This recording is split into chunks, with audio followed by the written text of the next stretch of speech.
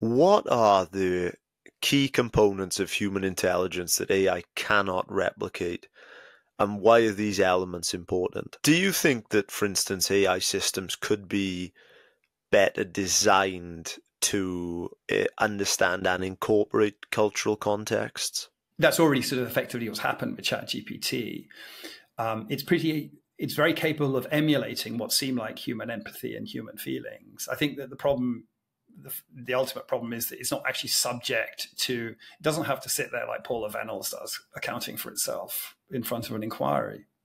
Whether people think she's doing that well or not, it just doesn't have to do it. And in fact, it can be an excuse for a future CEO of a company to say, well, the computer told me this, and so therefore I did it. Which, by the way, I mean, this isn't new. This is also how we use process in companies. Companies are constantly sort of saying, well, that was the process, we just followed it, and that was the regulation. And this is useful. Let's be clear, this is useful. This is why modern economies become efficient, because doing the moral work of constantly looking at someone and sort of saying, well, actually, I'm a bit short of money in my company and I need to lay off some employees, and I'm going to do that as a human being with my personal relationships with those people, and knowing that they might have a young family or something like that. The moral burden of that at scale is enormous. And what actually happens if there aren't processes, humans give up. They just cut out their moral thinking and make really bad decisions. So the way we work in modern liberal democracies is, to prevent that happening, we have processes, we have laws that date back to the invention of writing, the Code of Hammurabi, and before, sort of 1700 years BC, which support us in managing larger ecosystems. And they sort of replace this sort of sense of moral duty with a process that we've agreed upon, and there's some way of criticizing the process. And you can see what's going on with the machine is just more of the same. And this is where one of the things I talk about in the book, Honora O'Neill's Reith lectures from about 20 years ago, called A Question of Trust, which sort of look at what that process has to look like in order to be considered trustworthy. And it has to have intelligent accountability, as she calls it, which is humans explaining how and why it works. So we need to bring the technology closer to human beings. And that sort of sense of empathy, this is the sort of really interesting interface. This is where things, I think, get very difficult and our understanding is very poor. We don't understand how humans mislead and manipulate each other in conversations that well. We can see certain humans are good at it. We don't understand how some humans over social media do it very well. I don't normally reference science fiction, but there's the Foundation trilogy, there's this notion of the mule. The mule is this human being that is really good at manipulating other human beings, right? And you can imagine us creating a version of ChatGPT that's like that. And that's the kind of dystopian future. And that will happen because people are creating these technologies in a way where they're incentivized to make money for themselves. It won't happen because people are evil and scheming, or maybe it will a bit, but even if people aren't evil and scheming, this will just happen because companies can make money by manipulating people to do things they didn't know what to do. So we have to get on top of identifying where and when that's happening. And that requires a much deeper understanding of human psychology and the empathy you're talking about. Now, to the extent that that is happening, the embodied nature less so. Robotics is way behind this form of conversation. And the reason robotics is way behind, and this is really ironic, as I point out in the book, the first thing that came about, with our nervous system, is about movement. It's about sensing and action. So the sensorics and the nervous system evolved together. And so there's this sort of enormous irony that, the abilities of almost every animal on the planet far exceed the abilities of our robots in order to do actions in the real world. And they came first, they're sort of evolving hundreds of millions of years ago.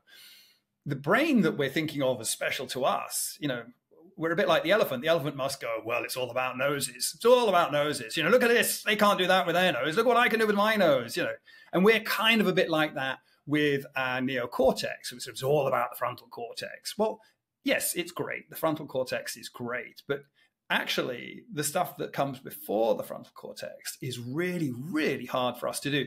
So to build a machine that has the same embodied experience of the world, I think is quite a long way off. But interestingly, we didn't need that for the machine to start having a sense of it because it's read what we've written.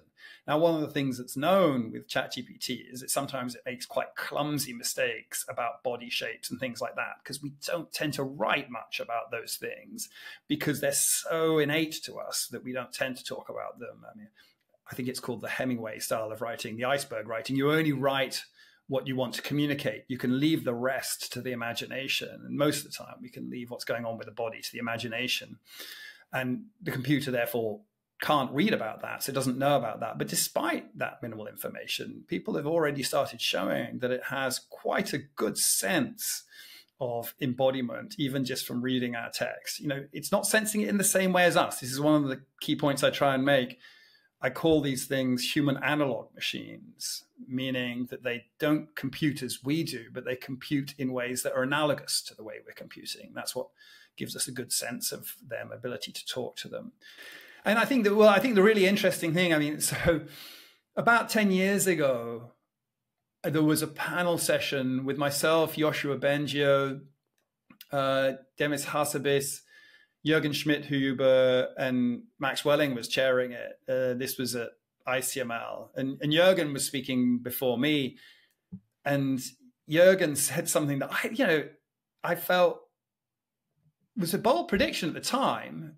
And actually, he's turned out to be, I think, broadly right in the sense in which I think he meant it. He said, and one can argue this because these aren't well-defined concepts. I've already criticized that. But he said, in 10 years' time, we'll have something around the ability of a capuchin monkey. Now, I've already argued that this is an odd thing to talk about. But I certainly would have been a bit surprised if it's not the ability of a capuchin monkey, but we do have something that can plausibly converse, doing it in a very different way to humans do.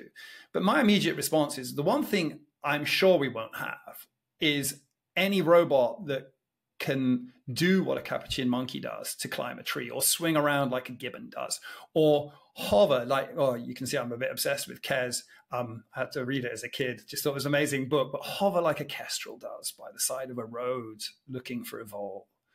And nowhere near it. And I said that at the time. And, these progressions always seem to go slow, and then very rapid perceptually.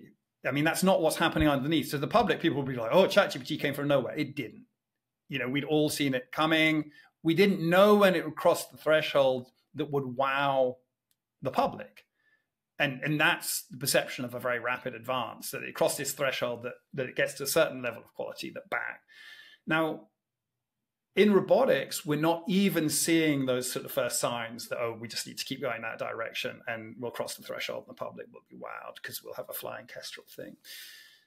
We're more where it felt like we were sort of in about 2005 with these machine learning technologies. We can do some things that we're excited about and seem impressive, but will just seem a little bit embarrassing, or seem a little bit embarrassing from the perspective of the kestrel or the gibbon. So that fundamental embodied intelligence, what I call fast reacting or reflexive intelligence in the book, is something we're a very long way off.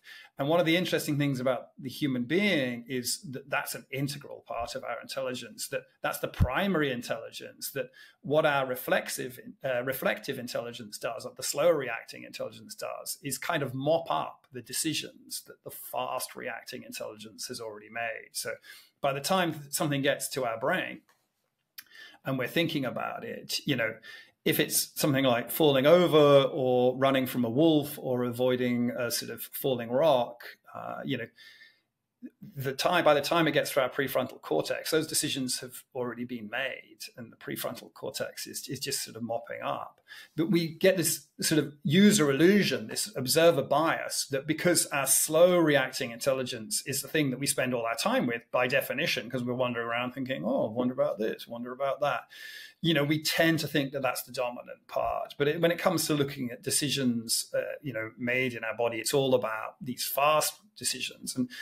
And they've come about through this process of evolution that has been, well, if you don't do that well, you die, so you don't exist.